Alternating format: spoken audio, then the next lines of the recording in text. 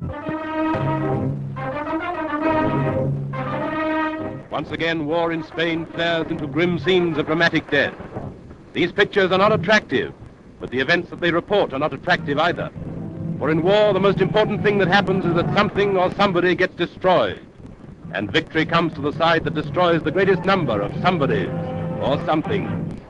Even moving pictures cannot show war in all its horror and ugliness.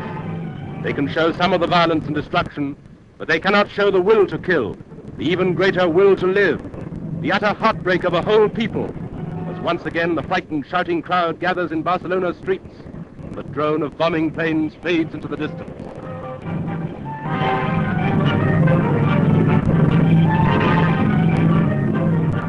It is right that we should see such pictures, for the love of peace has no meaning unless it is based on a knowledge of war's terrors. Only then can we fully understand the blessings of peace. Dead men have indeed died in vain if living men do not learn from their misery.